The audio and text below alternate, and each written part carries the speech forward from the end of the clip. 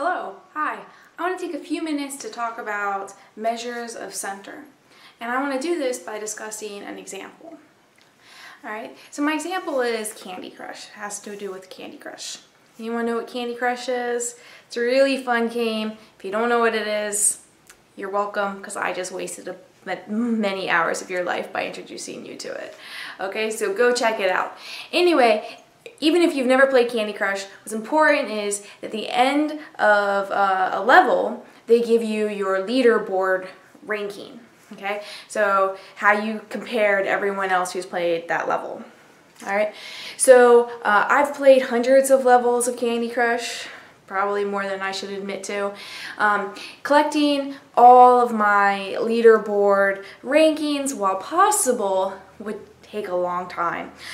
So instead of doing that, I went ahead and I got a random sample of 5 leaderboard rankings. Okay, so my Candy Crush rankings were, so let me write this down, leaderboard rankings were 50, 42, 5th, 28, and 12.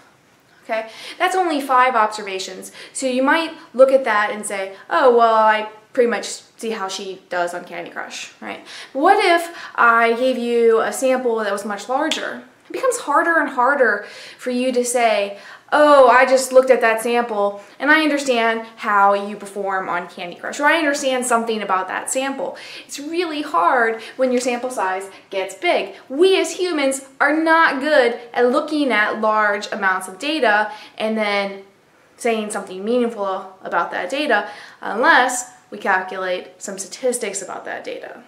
Okay, so what should we calculate about this data to describe how I perform in Candy Crush? Well, one thing that you might consider is maybe I should calculate the mean, okay, or the sample mean. So maybe I should calculate the sample mean, right? This is a sample, so I would then be calculating a sample mean, okay? So our notation for sample mean was x bar, and it equals the sum. Okay, there's that little sum symbol, and then we write from I equals 1 to n of xi. Right, what's xi? Well, at each of these data points are x1 through 5, right? So this is x1, this is x1, this is x2, this is x3, this is x4, and this is x5. So this xi is one of these. All right, one of the ith observation. Okay, so this sum divided by n, right? That's what sample mean is, the sum divided by n. We probably already know this, but this might be new notation for us. It's really important that we understand this notation in addition to understanding how to calculate it, because later we're going to be using this notation and it'll be slightly more difficult if you don't grasp it here. Okay, so for this particular sample, n is 5, so really what we're doing is the sum from I equals 1 to 5 of xi divided by 5. Okay, so x bar then, the sum from I equals 1 to 5, so we go x1 plus x2 plus x3 plus x4 plus x5. That's what that sum means, divided by 5. Okay, so 50 plus 42 plus 5 plus 28 plus 12 divided by 5. This sum adds up to 137 divided by 5, which is 27.4. Okay, so on average, my leaderboard ranking is the 27th.4. All right, so on average, I score somewhere around 27.4. That's the way you would interpret that, right? Now, this is the sample mean, x bar. If I had given you the data for all 100 or several hundred levels that I've played Candy Crush, then we might be calculating a population mean instead of a sample mean. I just want to briefly mention this and how we would do it. Instead of it being x bar, it'd be mu. Okay, so we'd have this Greek letter mu. Now we use Greek letters usually for population parameters, and our alphabet letters are standard alphabet letters for sample statistics. Okay, so this is population mean.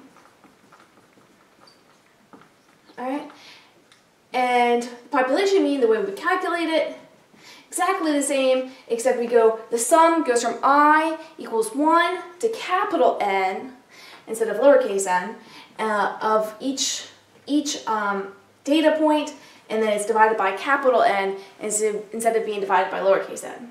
Now I can't actually calculate this because I only gave you sample data. I didn't give you the data for every ranking that I've ever had in Candy Crush, which is what the population would be. All right. So there we go, that's sample mean. That's one measure of center, and it's a pretty darn good one. Why is it so good? Well, it uses all the data, right? But it has some limitations though too. One of the biggest limitations we have with the sample mean is, it can be highly skewed by an outlier. Now, in this data, whether or not there's any outlier, well, it's only 5 data points, so it's hard to say. But in a larger data set, say you had all of your leaderboard rankings were between 1 and maybe 1 and 50.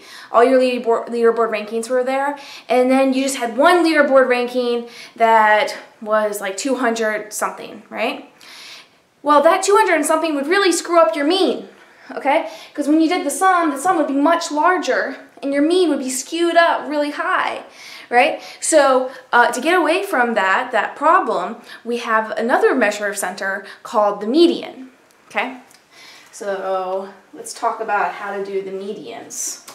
Let me go ahead and erase what I have here. So, median. All right. Now our notation for median is, instead of x bar, we use x tilde. Okay, and there's no real formula for finding the median.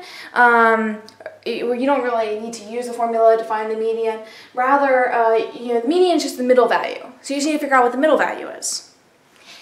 Does anyone remember from maybe pre-algebra or algebra how to find a midpoint?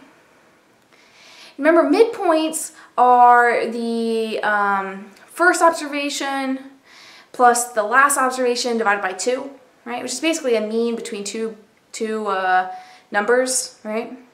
So a really helpful formula for median, you don't have to use this, but a really helpful formula for median is a formula for the rank of the median. Okay, and this one would be the first observation, which is 1. The rank of the first observation is 1, right? What's the rank of the last observation? Well, it's 5 observations, so whatever the sample size is, and then divide that by 2.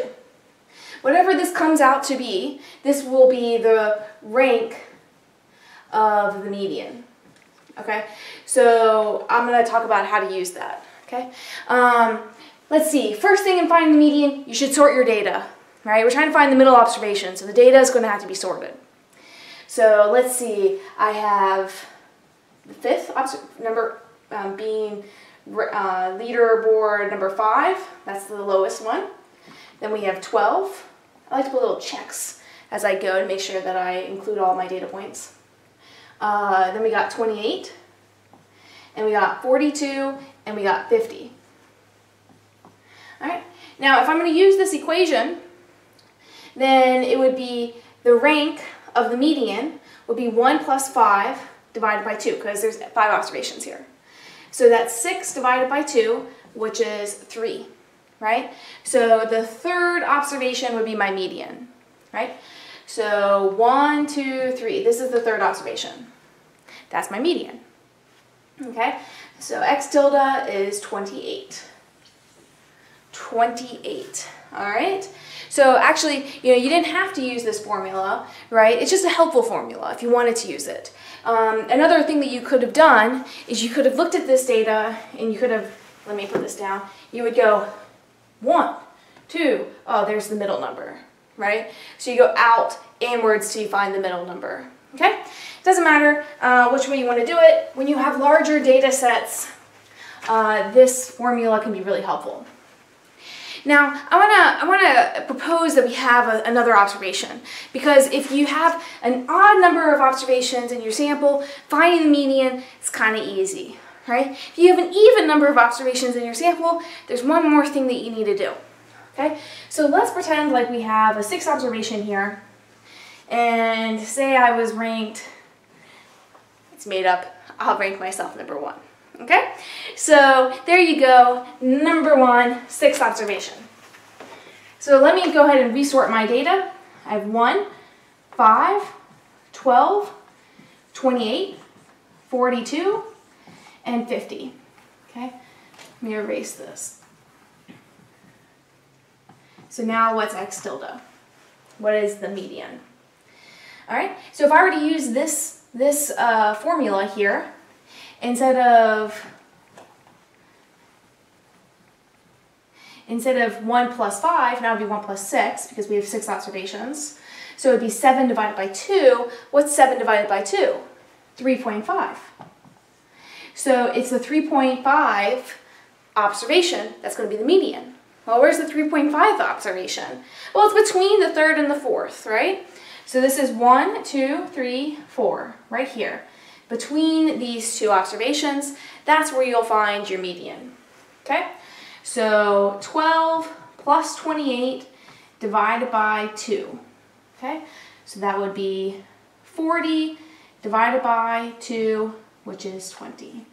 All right, so your median would then be halfway between the 3rd and 4th. Now, if you use the technique where you go like this, if you do this, then you'll end up canceling these last 2 ones out last, and so that's where the middle of the data is. All right, so I'm going to go ahead and delete that observation, delete all of this. All right, so now we've talked about the median and the mean and the sample mean. One more measure of center. So just to remind us, what was our mean? Our mean x bar was 27.4. Okay. Last measure of the center that we are going to cover in this class is the mode. All right. What is mode? It's the data observation that occurs the most often. Okay. So you think mode, you think most often. Any of these occur more than once? No, right? Since no observation is occurring most often, then there is no mode to this data. All right? Now, there probably is a mode in the population, meaning I probably have gotten a ranking more than once in the population, but for this particular sample, it just didn't show up.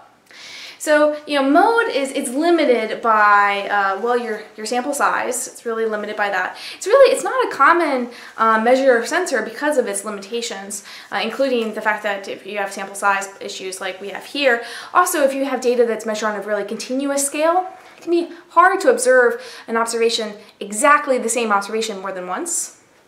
Because of this, mode is actually really good and actually one of the best measures of center for categorical data. Okay, in categorical data, such as asking a bunch of little kids, what's your favorite color? You get all these answers: green, blue, purple.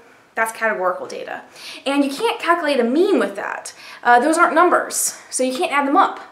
But you can even a median. You have a hard time calculating a median with those numbers. Okay, but mode is easy. So mode is most oftenly used for categorical type data.